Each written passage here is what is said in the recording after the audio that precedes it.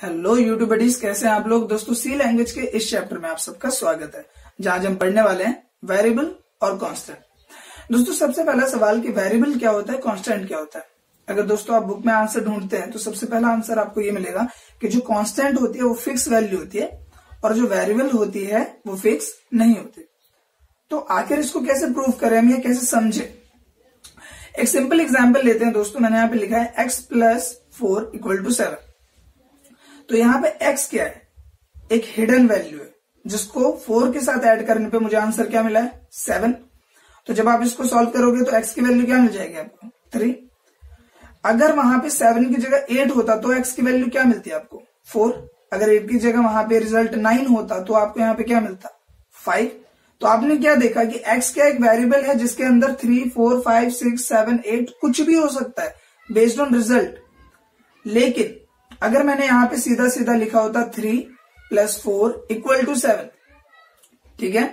तो यहां पे 3+4 = 7 है। अगर मैं 7 को 8 कर दूं तो क्या आंसर सही होगा, जवाब होगा नहीं। क्योंकि आप ये लिख सकते हैं कि x+4 = 9, लेकिन आप ये नहीं लिख सकते कि 3+4 = 9, क्योंकि वो सीधा सीधा गलत कर दिया जाएगा। तो x क्या था यहाँ पे दोस्तों, एक वेरिएबल था, और जो 3 है, 4 है, 7 है वो कांस्टेंट वैल्यू है। क्योंकि आप उसको जैसा लिख रहे हो एज इट इज, आंसर आपका वैसा ही आएगा। दूसरी भाषा में बात करें कि x क्या है या फिर वेरिएबल क्या है। वेरिएबल क्या है, जिसमें आप किसी डेटा या किसी वैल्यू को रख सकते हैं। जैसे मैंने x के अंदर यहाँ पे मैंने 4 रखा, x के अंदर मैंने यहाँ पे 3 रखा, x के अंदर मैंने यहाँ पे 7 रखा, कुछ भी रख सकते हैं, ठीक है। लेकिन कांस्टेंट जो होता है वो फिक्स वैल्यू होता है। अगर 4 है तो वो 4 ही रहेगा, 4 की जगह उसमें आप कुछ और स्टोर नहीं कर सकते। अगर 3 है तो 3 ही रहेगा। अगर आपने वहां पे a रख दिया है, x = आपने a ही रख दिया तो a ही रहेगा, a की जगह वो कुछ और नहीं होगा।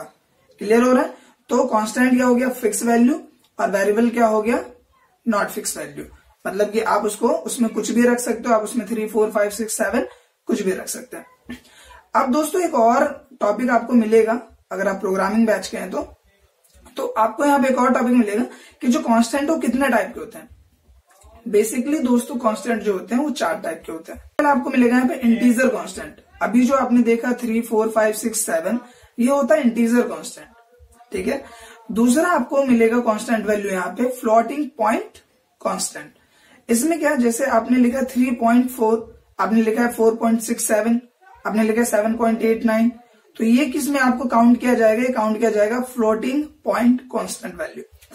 इसके अंदर में आप देखो कि आपको और भी कांस्टेंट वैल्यू मिलती है, जैसे कि होता है कैरेक्टर कांस्टेंट।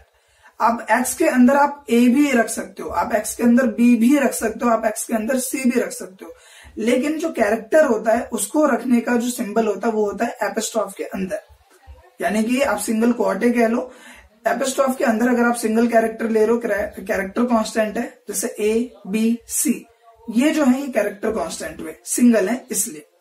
इसी के बाद जो लास्ट होता है इसमें वो होता है स्ट्रिंग कांस्टेंट, जिसमें क्या होता है कि आप पूरा का पूरा वर्ड या फिर आप 2-3 वर्ड या फिर आप सेंटेंस इस तरह से आप ले सकते हैं। लेकिन इसको लेने का तरीका होता है डबल क्वाटे। जैसा हमने देखा कैरेक्टर कांस्टेंट जो था उसमें हमने लिया एपिस्ट्रॉफ या फिर सिंगल आप क्वाटे कह लीजिए, ठीक है। लेकिन जो आपका स्ट्रिंग है इसमें हमें डबल क्वाटे के अंदर ही लेना होता है। तो ये था दोस्तों वेरिएबल और कांस्टेंट। आई होप कि ये जो कॉन्सेप्ट है वो आपको समझ में आया हो। फिर भी दोस्तों अगर कोई डाउट है तो नीचे कमेंट बॉक्स में आप जरूर लिखें, I try to solve that, और मैं आपको कुछ जरूर बताऊंगा, ठीक है। अगर दोस्तों वीडियो अच्छी लगी तो प्लीज इसे लाइक करें, शेयर करें। अगर दोस्तों आप चैनल पे नए हैं तो सब्सक्राइब करके बेल आइकन को जरूर हिट करें, ताकि आगे की भी जो वीडियोस हैं उनके नोटिफिकेशन आपको मिल सके। Thank you.